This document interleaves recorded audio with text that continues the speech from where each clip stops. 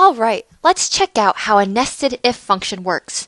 Now, if you have already not seen how a basic if function works, I highly encourage you to check out that video and the tutorial of the if function first.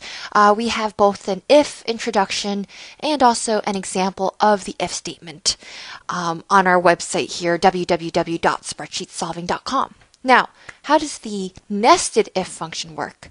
Okay, we're going to take a look at an example here, and we will show you why this formula here, which is a nested if function, why that has to be the case.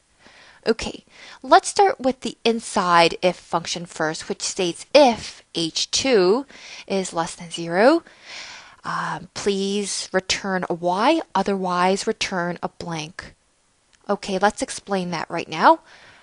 What that inside if statement is saying is if the days left to complete, which as you can see is negative 32 days. How does that come to be?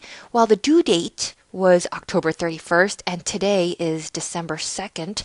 So the difference between the two is 32 days. If you are late by 32 days, in other words, the days left to complete is negative, below 0, then by default, we would say that this task is due or past due. If it's positive, then it is not due or past due, and we would like to specify that by keeping that cell blank, and that we can represent by using 2 quotation marks. So you'll see that when we click enter, the answer will be, or the result rather, will be yes, right? Because we do see that H2, cell H2 is less than 0, so it should return the second argument, which is y. Perfect. So just as we expected, this is how that cell was returned. But we have a second criteria, and what is that? That criteria is whether or not you did the task. So if you did that task, if this is a yes, at that point, we shouldn't say it's due or past due because you've already done it. Okay, so in that case, we need to specify another if statement. And this is where the nested if statement is born. So preceding this criteria, we should say that if the task done is yes,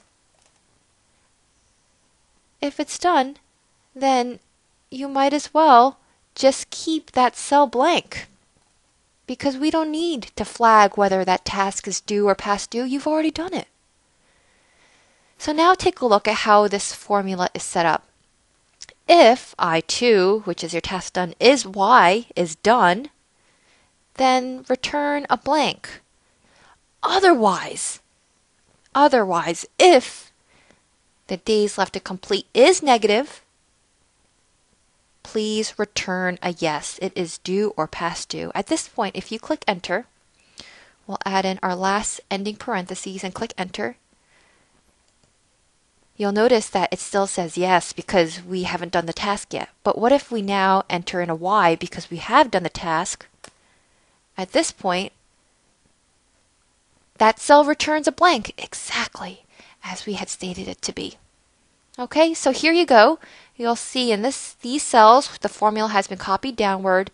You have the nested if function that exists because we do have the 2 criteria impacting that result. Great.